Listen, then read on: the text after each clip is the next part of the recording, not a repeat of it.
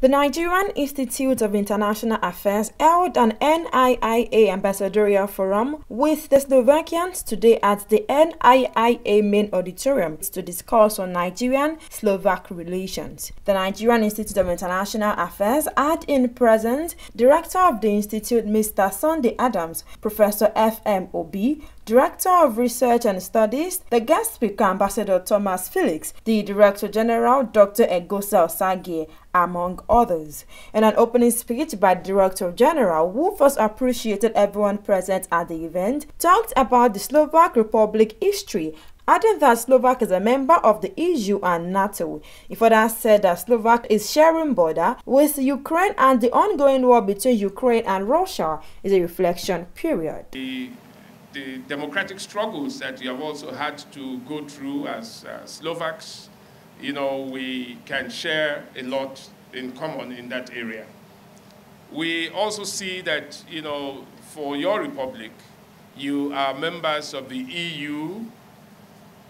You are also a NATO country, now, which is important because, as Professor Ichimi was beginning to say, for a long time, you were regarded as the bridge between the Old East and the West. And what this war has done, the war in Ukraine, seems to be the time to reimagine, some of the things that are going on, given the fact that Russia, has been so key.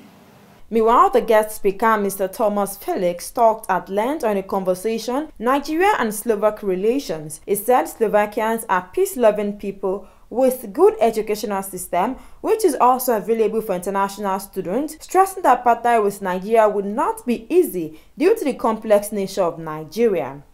Yes, that's true. Insecurity. Also, I don't like this argument whether to play also the security card, because and I'm trying to study a lot about Africa now these days, even though according to my CV I was always turning around in the outside Europe, in Middle East and Africa department, but